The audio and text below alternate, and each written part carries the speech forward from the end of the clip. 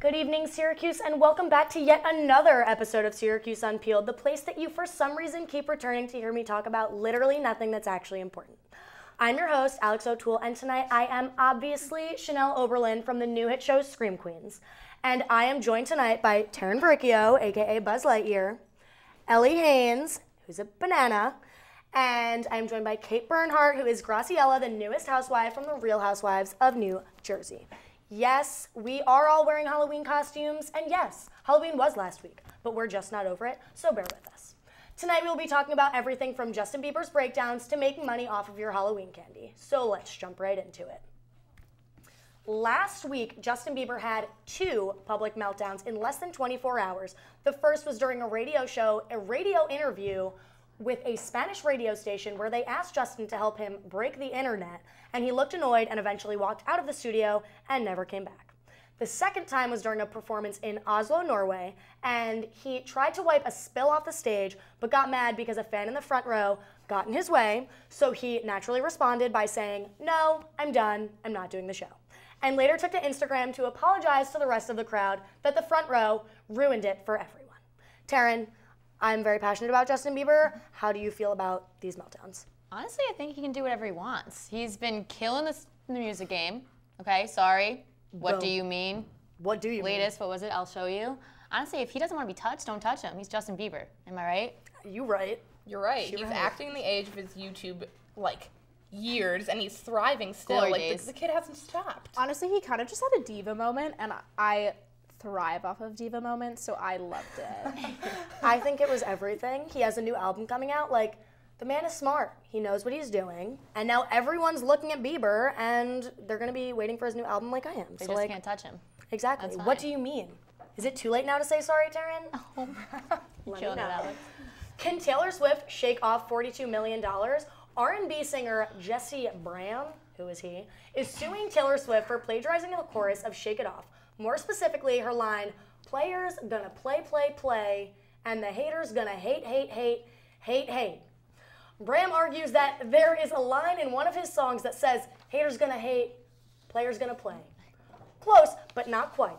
Bram is quoted as saying, "If I didn't write the song Haters Gonna Hate, there wouldn't be a song called Shake It Off."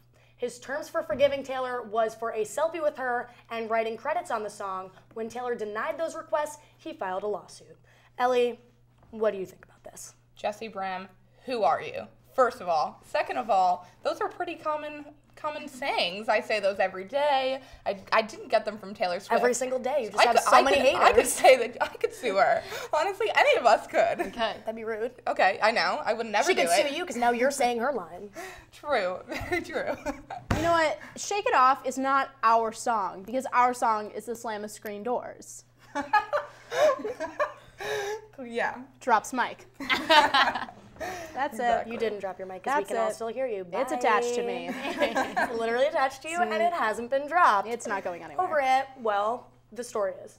So, hitting the stands this week is Prison Ramen, which is a book detailing a few celebrities' times behind bars, including none other than Shia LaBeouf, with his essay, Error Breeds Sense. LaBeouf has been incarcerated 5 times, the first of which was at age 9 for stealing a pair of Nike shoes from a local shop. And LaBeouf shares that this experience in jail has helped his creativity and comments on the book's release, saying, "Thinking about my screw-ups really loosens the grip of fear. It's freeing to mess up and recover." Kate, do you think you need to go to jail to mess up and recover? That's a great question, Alex. I would just say that Shia's really digging a hole for himself, if you will. And, Shia is the new orange. That's all I'm saying. The Holes reference, though. We go to Syracuse, so I don't think you can say that. No one's the new orange. I'm just saying that, I think he can really rock a jumpsuit, and I heard that they can make toilet wine.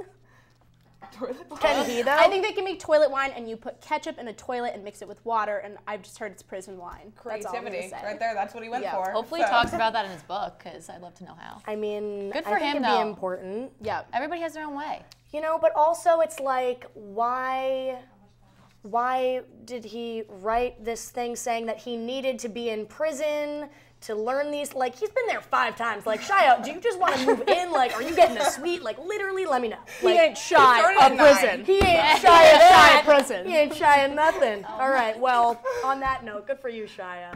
So we will be back after this with some news on the Victoria's Secret fashion show. Stick around, Unpeelers.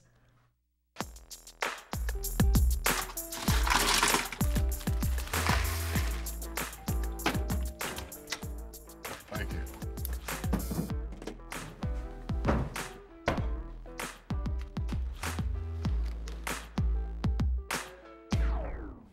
You got a king? Go fish.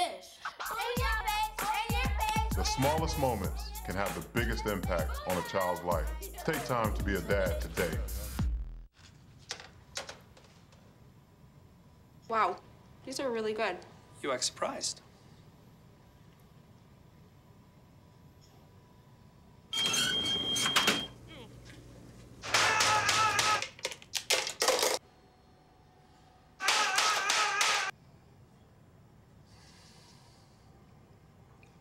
Practice makes perfect. You don't have to be perfect to be a perfect parent. There are thousands of teens in foster care who don't need perfection. They need you. So, I just moved in with this family, and it's embarrassing. The little one, he likes to go outside and crawl around in the giant litter box. I don't know what he's doing. I mean, I was born and I knew how to use the litter box. Look at that. That's disgusting. Oh, poop already. You're making me nervous. Oh, okay, I can't look at this anymore. I really hope he grows out of this, for his sake. Welcome back. So this week, the roster for the Victoria's Secret annual fashion show was released, and I'm excited. Making headlines are Gigi Hadid and Kendall Jenner, who will be christening the Victoria's Secret runway for the very first time. But disaster struck when Rihanna backed out of performing at the last minute with just a week before the show's taping, and now is handing the mic off to Ellie Goulding. She claims that it was to work on her album, but I think she had plenty of time since her last album was released in 2012. Whatever, Riri. The show will air on December 8th at 10 p.m. Kate, I'm very passionate about the Victoria's Secret fashion show. What are your thoughts? I would say that the Victoria's Secret fashion show is really perfect for me because I really want to get all my binge eating and drinking and bloatiness out in one night, and I think that that's the perfect night for me. You know? Great music. Do you have like a meal of choice that you like to eat? Because for me, if I could just consume a whole chicken, just with my hands and without utensils, yes, I think that'd be really good. I usually put like a tub of Ben & Jerry's on my stomach. Also, I wear like really big sweatpants and like sometimes a Snuggie. Like it depends on the weather. Oh yes, and I like to not shave my legs for it. Okay. Yeah. That's a personal choice. It is a personal choice. Thanks for noting. Yep. What do you guys like to do? Well, I like to shave my legs, so.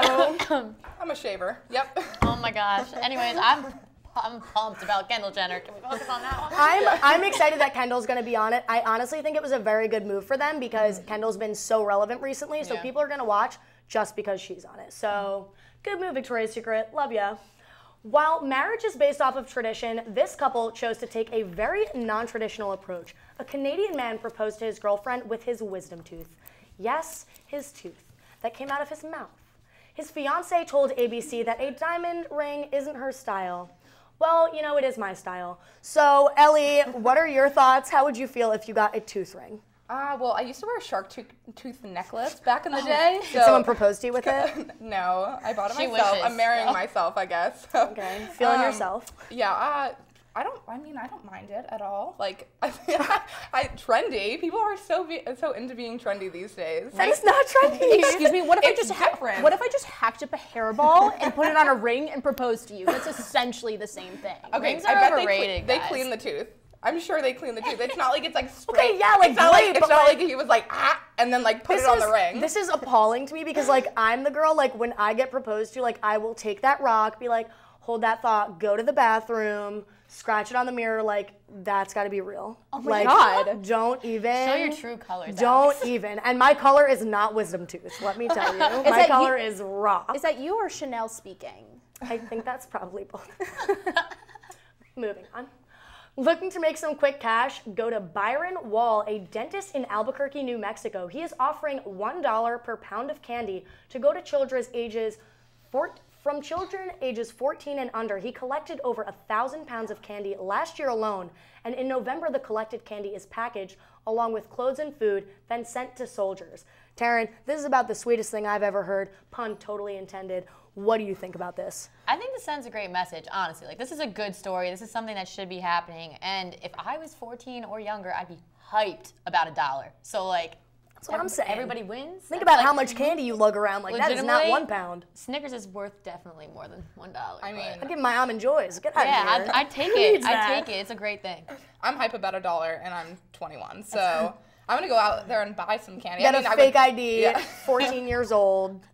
Do you have to be 14? Like, or under to donate you to soldiers? I really hope not. If you want. I really hope not. All right. Well, I gotta go change that. And then you gotta move to Albuquerque, New Mexico. Kate? I'm a nerd and a smarty, and I just love candy. Right. I am so over you. Is everybody else over her? I'm sharing. over her. Whatever. Stick around, guys, because up next we will be following Kate through a haunted house. Don't look at me. Your hair's a bit frizzy today. Oh, you should pick that up.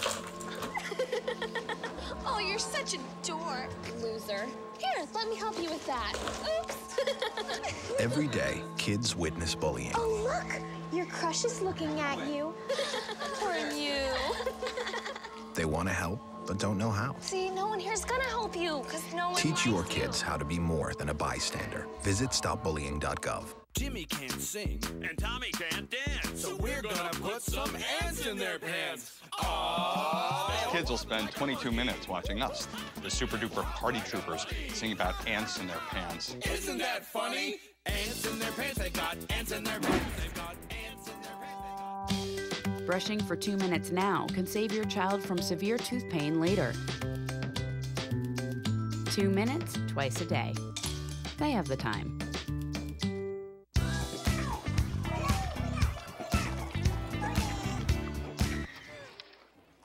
Looks like it's done.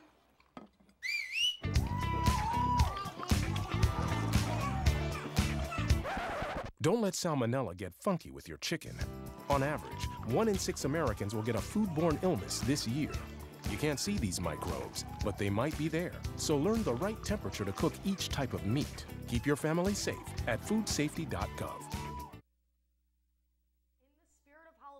We are still clearly not over. We sent our reporter, Kate, to a haunted house, and our dear friend, Ellie, had a great time recording her terror. Let's take a look. Hey guys, I'm here at Delta Phi Epsilon's 2nd annual haunted house. I'm gonna be honest, I'm really terrified of scary things. I use a nightlight, but I'm about to go through this, so come on with me. I don't wanna do this. I don't wanna, no. Okay, stop. Okay, all right. Okay. Oh my God!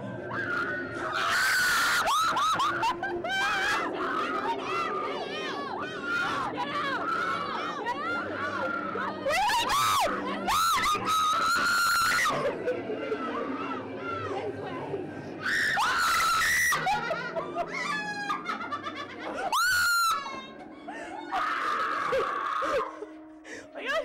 Someone's getting burnt. It's over there. On the couch. Sit on it. No, no, I don't. On the couch. Can you sit on me? Hello? Get out of here! Eyes on the TV. I know you're behind me. I can hear you breathing. I suggest you get up. Get up. Get out.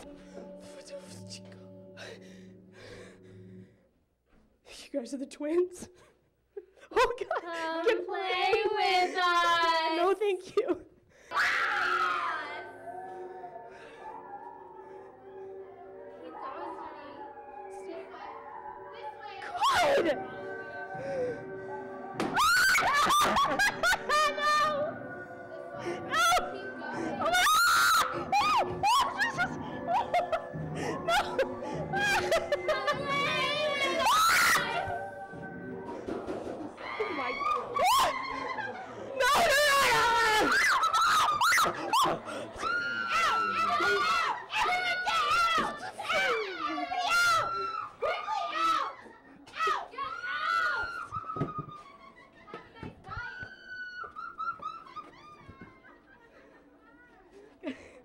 I think he just ran a marathon.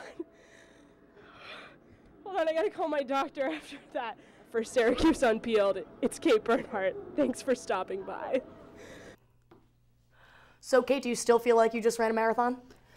Yes, sincerely. And the best part is you didn't even notice, but Ellie was behind the camera and she kept on poking me, which was incredibly rude.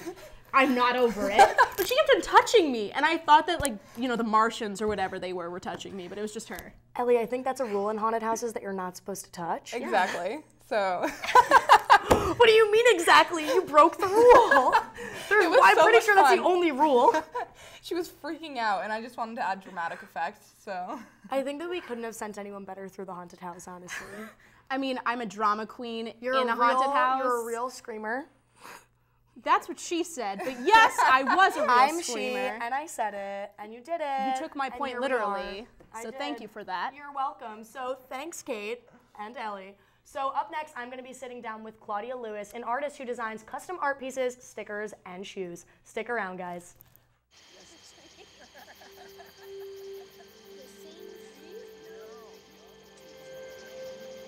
Psst, they're coming. Places, everybody. Light check. 1, 2, 1, 2. Everything looks good on our end. And lights. Come alive with the forest. Visit discovertheforest.org to find a forest near you. You know what, guys? There's a lot of tree branches and dry brush over here. We should probably move the bonfire over there.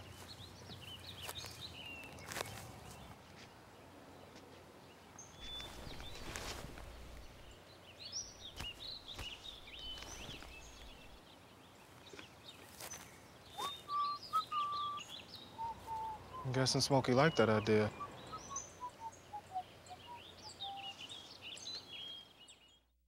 Here's your check.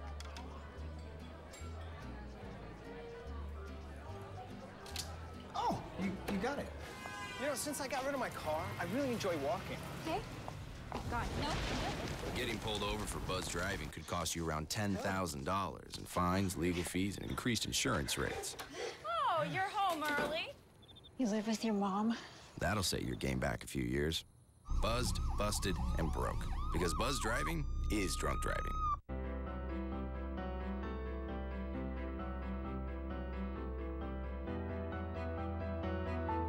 Body language can tell you all sorts of things. Like someone is having a stroke. Know the sudden signs. Learn fast. Face drooping, arm weakness, speech difficulty. Time to call 911 and get them to a hospital immediately. Learn the body language and spot a stroke fast. Welcome back, Unpeelers. So joining me now, I have Claudia Lewis, who took her artistic skills to the next level, drawing on shoes for people, selling custom stickers and art pieces. Claudia, thank you so much for joining me tonight. Thank you for having me. I'm so excited.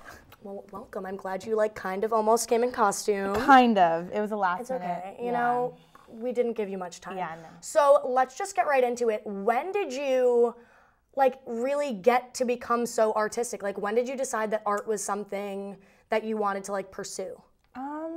Well, I've always been drawing ever since I was a little kid. It was one of those things where your mom always puts crayons in front of you, and I always had it in my hand.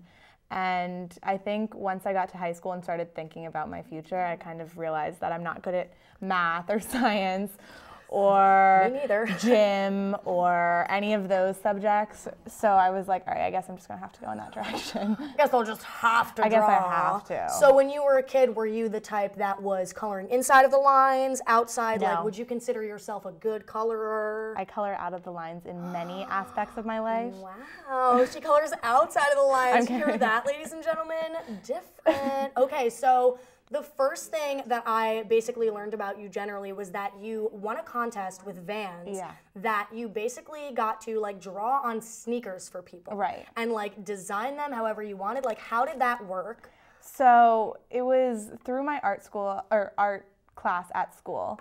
And someone just was like, oh, I have these shoes for a contest. I drew them. They were a Philadelphia themed shoe because I'm from outside of Philly. And it kind of became a thing. People in school heard about it and they were like, oh, I want you know, this university, or I want this on a shoe. I did like vegetables for one shoe. And it became like this really fun, unique thing, and I got to meet a bunch of people, and yeah. That's great. So was you really have your cool. Instagram, Shoes by Yeah, Claude. Shoes by Claude. Which I love. Yeah. It's one of my favorites. So you haven't done them in a while though. Like, No. do you want to go back to doing that? I think it's more of like a summer job, I like Okay. to say. So when I go home, I kind of have more time, and I can kind of sit down and do it. But like when I'm here. Because I would imagine it would Yeah. like take, how long does it usually take to make one pair of shoes? It takes a good amount of time, like probably, depending on the size of the shoe and like the detail, it'll take up to like 2 days. Okay. But like that's like me sitting down and like really working Okay, on so them. then the next thing that you did from there was you started making stickers on Redbubble. Yeah. So how does that work for people that don't know what Redbubble is, and what kinds of stickers are you making? So Redbubble is a website where you can basically design your own things, or you can, I know a lot of people buy stickers for their computers or laptops. And I thought, okay, that's kind of cool. I wonder if I can do it. And I looked online, and it's really easy to do. All you have to do is upload it. And you can do your own designs, or you know, base it off of someone else's designs. And I really liked avocados, so I was like, And I want an they're very avocado in. sticker. They're very They're in. very trendy right now, and Which they're is really so funny. delicious. So I was like, all right, I want avocado stickers, but I couldn't find them on Redbubble. So I was like, all right, I'm just gonna make them. So are avocados your favorite food? And your favorite sticker to make also? Yes. So just your favorite Yes. beer. You should have been an avocado today. Yes. Given if I had more time, I would have shown up as an avocado. All right, well, she would have been an avocado. Yeah. I'm not really an avocado person, unpopular opinion. No. But coming up next, we are going to play Box of Lies. Super I'm excited. I'm gonna win. Stick around, guys. How you doing? My name's Steve. My family's lived in this neighborhood for years. Recently, things got so tight, we had to go to our local food bank for help. I lost a lot of sleep worrying about what the neighbors might think. That is until I saw them there, too. How'd I do, Steve? A little stiff. You could have done a little better. What? Come on. You know, I have an Academy Award. Yeah, but not for playing me. Play a role in ending hunger. Visit feedingamerica.org/hunger and find your local food bank.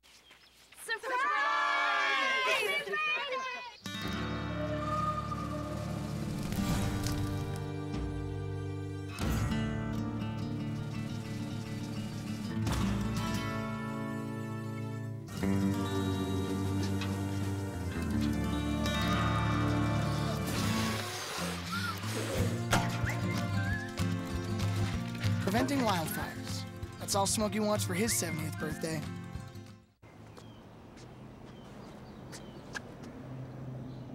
Here is my handle and here is my spout. When I get all steamed up, then I shout. Tip me over and pour me out. Oh. The smallest moments can have the biggest impact on a child's life. Cheers. Take time to be a dad today.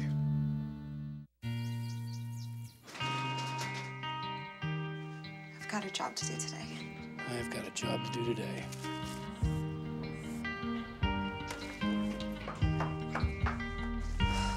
Have a good first day at work, Mom. Your donations to Goodwill fund job training programs right in your community. Feels good to start fresh, right? Sure does. And like that, you're a job creator. Welcome back, Unpeelers. So now we are going to play Box of Lies. There are 6 boxes on the shelves for us to pull from, and after one of us chooses a box, we'll describe what's in it to our opponent. The twist is we can lie about what's in the box. So our opponent has to decide if we are telling the truth or if we're lying. And the stuff in this box is like really ridiculous. So let's see, why don't we have, do you want to go first? Yes. All right. I do. Banana, a box, please. Please. Dun, dun, dun. Yay. Okay, and don't show me what's inside the box. Okay. Like. Okay. And you don't have to take it out, just leave it in there. All right. Should I put on my sunglasses so I can bluff? That's yes. fun. Yeah. Okay. It is a miniature pumpkin wearing eyeliner and lipstick, and it has toothpicks sticking out of it. You're lying. You're lying. Let me see. I was lying. Boom. There are no toothpicks. Good job, Alex. You're great. I added that in. Graciela, can I have a box, please? Yep. Thanks.